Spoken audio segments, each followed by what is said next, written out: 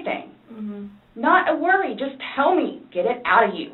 Right. But it was, when I tell you, I was so happy. Like, it was such a good day. I kid you not. The weather was beautiful outside. I'm the one that had him go inside so we can do puzzles and painting and listen to music or whatever else he wants to do. So then he starts doing whatever it is we're doing together in the living room, and then starts talking, because I think he gets comfortable with, okay, you know what, we're here, it is a good day. Let me go ahead and explain myself. So I know. Nobody else knows, but I know. Nobody knew George better than I did. I say that I knew George better than himself. And I tried in every way, shape, and form. Ask everyone. I helped him. I took care of him. I miss him a lot, and I didn't even sleep last night. I miss him a lot. I mean, is there any chance it got to be too much for you and you couldn't handle taking care of him and... I never stopped. Trying to... I never stopped. Okay. That's what I'm here for. I never stopped. I'm here now because I'm still trying to help him. Yeah. We just don't... I mean, it's unexplainable. No. No, because she's sitting there saying how awful he is, how wonderful she is. He's an alcoholic, but she is not. She's controlling everything about him, and she thinks that's help. She has set up an obligation. She feels owed. She feels entitled, and now she's trying to make this sound like her coming in to speak to police is somehow a favor to this man whose death she caused. How he got these injuries, and I have no idea. You were the only one with him. 100% right hand to God. I have no idea how he got them. Nobody touched anybody. Nobody touched anybody. So that it's not like she needed to defend herself in the moment, right? And as soon as somebody says, I swear to God, my alarm bells go off. She can't rely on the actual facts, so, you know, she has to invoke God and emphasis and all of that. Nobody touched anybody. Okay. You had mentioned that you would take photos, videos, just kind of like a proof and just in general. Yeah, I started documenting at one point, but that was way before, I think, the last time that he got arrested, where he was flying off the deep end. Okay. But then I had him bailed out. I got him out of jail. Right. But because he had violated the pretrial diversion, this time it's probation, so you don't have a choice in it. You have to go to see your probation officer. You have to go to these classes. It's court-ordered. Where it took him a while to get used to it and understand, they're not messing around. I even went down and met his probation officer, which I say, she's wonderful. That's one of my questions, too, I need to talk to you about. Hugged me and said how much she knows that I take care of him. She called me personally one time when George was at work, when he was working. 42-minute phone call. She and I just saying how grateful she is that George has me. And she knows how hard I'm working to help him, just as she is, and just as 42 minutes of a probation officer telling Sarah how great it is that what she's doing? Oh, come on. I believe that a probation officer would talk to a victim. I believe that a probation officer would validate and encourage and all of that. What people may not have known at the time is that Sarah was also controlling and was also abusive. And abuse doesn't have to, power and control and abuse of power doesn't have to rise to the level of a physical altercation or rise to the level of a criminal offense for it to be abusive, for it to be harmful, and for it to be unsafe. I guess nobody saw that she needed intervention too. It's too bad. As the classes will. So once he started actually going on a regular basis to the probation officer, and then to his substance abuse class and his, I don't know what BIP stands for, Matters Intervention Program, and actually listening to what it is everyone had to say, he changed. Like I could see a change in him, where before lashing out, he would think about it. And would always come home and show me his papers, and we would look over his papers together, where it's like, wow, you actually are learning this in class? And some of the stuff that they would show them, like videos, he would come home and be like, Sarah, I'm so sorry for what I've done to you. Because for a video that he watches to make him feel that way, where it's like, oh man, I have done her wrong. But he's changed. He changed. And that's why you're still with him, even though he's done all these things to you. And when I tell you I love him, I love him. Even when you love somebody, you have limits. Everybody tells me that. All my neighbors don't tell me that. The office, property manager. At some point, somebody gets enough. That, what you're seeing there, that's real. That's tough. I mean, she was stuck. If you've never been in a situation like that, it's really easy to judge and tough to understand. People really do get stuck like that, psychologically stuck, where they feel that they love the person and they're hopeful, and they struggle to figure out what to do, and they feel that nobody understands.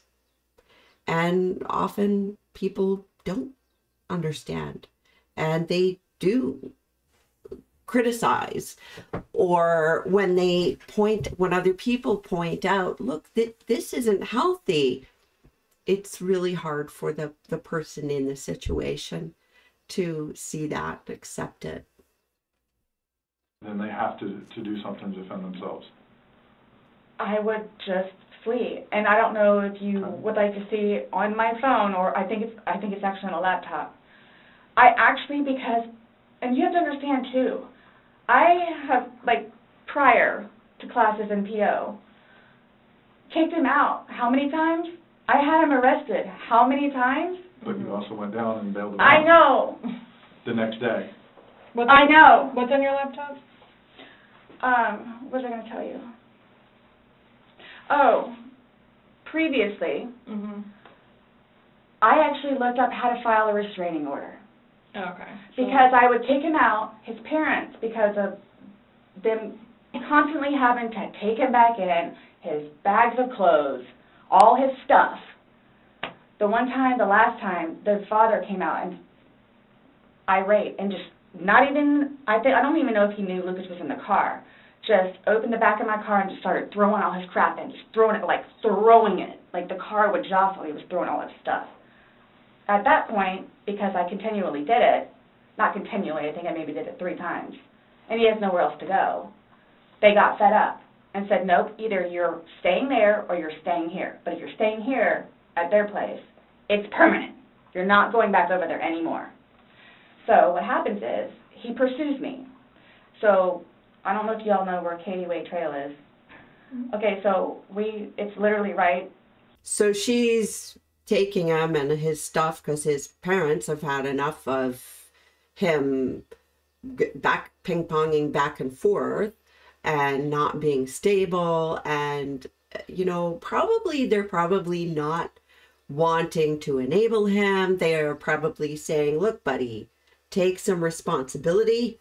And so, 1 second here, they're throwing all his stuff in her car, so he's going with her, but in the next second he's pursuing her. So what happened in between? And when she says, I looked up a restraining order, she's describing going to pick him and his clothes up at his family's house. So who was the restraining order against? I don't know if this is a redirect or if she's kind of scrambling for an explanation here. Right there from our apartment, would ride his bike to work, but before he would leave extra early and come up to the wall, stand on top of his bike and poke his head over because he would know that I would be outside having my morning cigarette and cup of coffee. And I would also know too what time he would get off of work, where I would know, come getting off of work, he's going to do the same thing. So it's not like I ever got like a break from him, where I told you all yesterday, or whenever it was, I started to feel that it.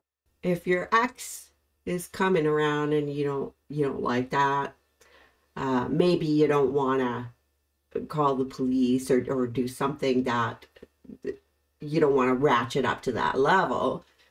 And you know he's coming, say at 3 o'clock when he gets off work, he's going to ride by.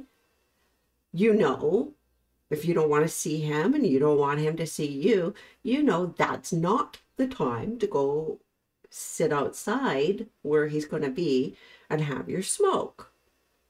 Now, victims are allowed to do whatever they want.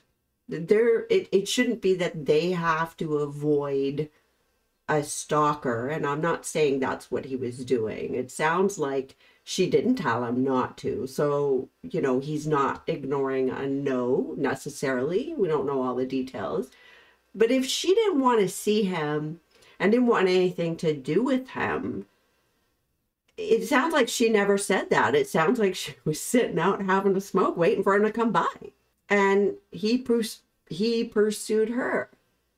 But she loves him and she wants him to pursue her. So I'm not sure why she's saying this. I think it's, about making all the responsibility his. Oh, and she's saying, I never got a break from him. Well, she didn't. So far, we're not hearing that she asked for a break from him. It was too much togetherness. And when you have too much togetherness, friction happens. So I'm going to go ride my bike. I'm going to go upstairs and read a book. But what does he say? Every waking moment he wants to be with me. So, and mind you, our townhome is either upstairs or downstairs. So it's like, if you would like to sit downstairs and watch a movie or play on the laptop, look up some jobs, you're more than welcome to. I'm just going to be upstairs maybe watching one of my shows or maybe reading a book. So, and then when that would happen, we really needed that. So what's for dinner? And then we would cook together and eat dinner and then crawl in the bed and watch a movie. Are you talking about this is like recent? You kind of like lost me. Like what are you? It was a little while ago. But now you're talking about tension building up and that you need space. So have you been feeling that way lately, or no? Okay. No. Okay. My thing is too, so you all know. Oh, I hate that you can't talk to her, but Dee, his ex-wife. When I say a monster, she's a monster. Like she withholds their children from speaking to him. So he gets upset about that, and then she completely berates him about money, about the father that he is. The detectives keep wanting to talk about the night in question, the night that the victim died. And she keeps going back. His father did this, and the ex is a monster. At the same time, now that would make sense if all of these things, were weighing on him and came into play, all these stresses, his job, how his boss was awful, how his father was the way he was, his drinking, his crazy ex.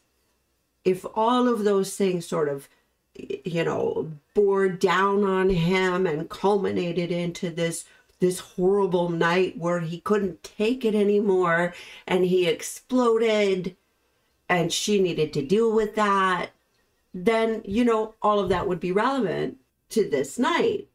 But she's actually not alleging that. She keeps saying, no, everything was good. He changed. We were having a great time. Everything was good. There was no problem. So what is all this other stuff then? What is she doing here? It's almost like a diffuse way of, putting responsibility just out there, and not really dealing with what happened. What he did to her, all this other stuff. It doesn't matter. I mean, mind you, this is not like been recent, but which is why he didn't even bother calling anymore, because he knows that she's going to answer and he's going to have to talk to her, so therefore he can't talk to his daughter. The other time he talked to her, made her talk to Cookie. That's on my cell phone too, so you can see it. Okay. It doesn't matter. It doesn't matter. What does she have to do, though, with anything about what happened Sunday and into Monday? No, I'm just saying, previously, okay. why the incidents would happen is she plays a big part in it. Okay. On top of job and money and... She's actually saying, oh, this ex, who he doesn't really talk to anymore, she was the problem. She was why he got angry and blew up before. But now he doesn't really talk to her anymore. So there's no blow up. Okay. Sunday, when I tell you this, I have no idea. I have no idea. Is there anybody else at the house? No, it's just me and him. Since talking yesterday, do you remember any timelines better? Like what time you guys were playing? What time he was zipped up in the luggage? What time you went upstairs? We started because we cleaned the house a little bit, did some laundry. You started the activities around 4, you said? Yes, around 4:30ish, and then... You just said that it was dark when you were playing hide and seek, and I'm just curious if you remember. But when we were outside, that's where we would start and talk about things, and then eventually I was the one that had him come inside so we could About what time? Do you remember what time that was? She said when we were outside, that's where we would start, not that's where we started. She's not telling the truth here. She's not telling the truth about the night in question. This is what she's asking. And you said you went up to bed around midnight, fell asleep around 12:30ish. But those are the only times I have. So I have 4 and I have midnight. So there's a big gap. So I'm just curious, if you recall when you went upstairs to hide in the shower, or when we started to play hide and seek. Yeah. Well, we went inside probably about, if I had to guess, we weren't out there too long. Maybe about 6-ish. Then... You're talking about from hanging out outside and Okay. Well, we have 2 beach chairs that are out there and just enjoy the weather. Gotcha. Plus it started to get dark and gnats and mosquitoes. Yeah. So, let's go inside. I don't want to be out here anymore. Okay. All right, let's go. So we're doing whatever. We did it for a while because that puzzle, I don't know if they took it or they saw it. Worked on... We do whatever. Whatever. A puzzle again. Finished it. Started to paint. Well, started to listen to music for a little bit. Started to paint. Can we turn the music off? No problem. Start at the top. Paint. Whatever. Maybe... Gosh, that puzzle. We worked on that for probably a good hour and a half. So 8 o'clock-ish?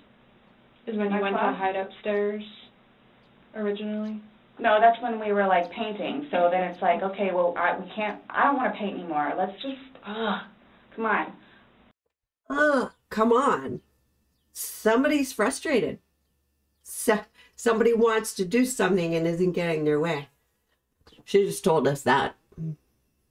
Okay, we know. Okay, take off. That's what we did. And then you went upstairs, and then he didn't come up, and you came down. No, that's when we were painting. So then it's okay, well, I don't want to paint anymore. Let's just, come on. Okay, you want to play hide and seek? What he does is, okay, tag, you're it. So it's okay, we know. Okay, take off. That's what we did. And then you went upstairs, and then he didn't come up, and you came down. And the suitcase was there originally because you guys were planning to do donations, so it was already there. Have you guys ever played you said you played hide and seek like probably 3 times in your relationship. Mm-hmm. When you have played, have you ever zipped him up in a suitcase prior? No. Okay. So it was just kind of like that prop was there, and it was there, yes. and it was in play because... Why do you say it like that, though? I would never do that. You would never zip them up in a suitcase? Well, I mean, we were playing. No, I know, that time, but I'm saying, I'm talking about hide and seek, which is a game, so... The suitcase originally is in our closet, buried all the way. All right. That male detective made a good catch there. Every time she's defending herself, she gets very emphatic. No, yes, we were just playing, right? So he caught that change in her tone of voice. So he asked her, why you say it like that? So she knows what she did. And she's saying, I would never do that, except she did. Way to the back. If you, I know the CSI people saw our closet. Our closet needs to be cleaned out really bad. My son's clothes need to be cleaned out really bad because they don't fit him anymore, and I'm tired of looking at them. So he took it upon himself, including that suitcase, to take it downstairs so we can get all of our clothes, our donations and everything, and just leave the whole thing by the clothing and shoe thing at my son's school. Gotcha. No, I'm just asking, in the past, like, have you ever zipped him up in anything, jokingly or not, but obviously no. I understand, you're claiming that Sunday it was a joking matter, you were laughing, yes. He was laughing, but what I'm just asking is in the past, like, is it something Absolutely that you not. guys normally do? Absolutely not. Okay. We were actually this last game, right? They're actually doing a good job. The detectives are subtly letting her talk, and they're getting her locked into a story, right? So sometimes an accused will just lie their face off. But you've got this on record, so it's easy to impeach them later, or they feel like they have to stick then with that story. So they're actually getting her locked into a story. Have you ever done this before? Was he laughing? Issues about, questions about the timeline, which she is still not clear on. Questions about drinking, repeated opportunities for her to say, yeah, you know what, he did get belligerent, he did get angry, and I didn't know what to do. None of that has come up, even though there's an opportunity. She's saying quite the opposite. And she's painting herself into a corner, and I don't think she realizes that. Running out of places to hide because we have a townhome where it's upstairs or downstairs. So. Okay, so do you remember making any videos or maybe having any photos, videos that you remember doing on your phone on Sunday? No. No? I think I took a picture of a dog. Okay. But your phone is password protected, you have the password, he has the facial recognition, so it's not like someone else could be on your phone. No, I have both. But very good. She's making sure that the accused can't later say, oh, somebody else must have done that and put that video on my phone, or they made up a video and put it there. She can't say that. It's password protected in facial recognition. And so, if there's something on that phone, it's going to be hard to explain if she didn't do it. You have the face and the password. Yes. Yeah, but he only has the face, correct? No. To be able to get onto your phone, you told me that he looks at the phone. Oh, I misunderstood. I thought you were asking if I did. Yes, it's me. Okay. Does he have access to your phone? Because you said it's your phone. Okay, how does he have access? Sarah, can I buy your phone? Yeah, it's right there on the kitchen counter. Okay, but how does he get into it? Because it's password protected. He'll come and get it to me, and I'll just do the face thing. Where sometimes, too, like, he'll joke with me and say, okay, I need to borrow your phone. And he'll hold it while I'm cooking or doing something do the facial recognition. Okay, so he doesn't know the password and he doesn't have the facial recognition. No. But he is the only other person that would use your phone, I'm Yes. assuming, other than... Well, Lucas. Right. But Lucas wasn't there Sunday. Right. So, to your recollection, no videos on Sunday? Not that I'm aware of. Okay. I mean, I guess I thought I maybe took a picture of them, the two of Tess and The dogs. and George and them dancing, but I mean, it's just Tess. Mm-hmm. Okay. So I have something that I want to show you that we found, and it was from your phone. Does Sarah not know that they'll look at her phone? I mean, why deny something that's there unless you've deleted it and think that they can't find it? They can. It's odd. Or maybe if she thinks if she says there's nothing on it of interest that they won't look. I wonder what that's about there, what she's thinking. Or if she actually forgot. I find that hard to believe, though. Mm-hmm. Can you see it? If you need to move it around, go ahead.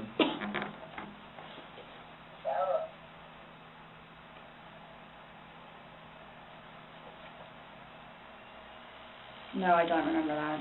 For everything you've done to me. For everything you've done to me. Your battery's about to die. Shutting down. Oh, okay. All right. Okay, guys, it's time for me to go and watch the suitcase video. I don't know whether or not I will rebroadcast that. There would have to be significant value that outweighs the harm for me to republish that video. So I'm going to go look at that. I think this is a good time to end this portion of the interrogation. Thank you for watching.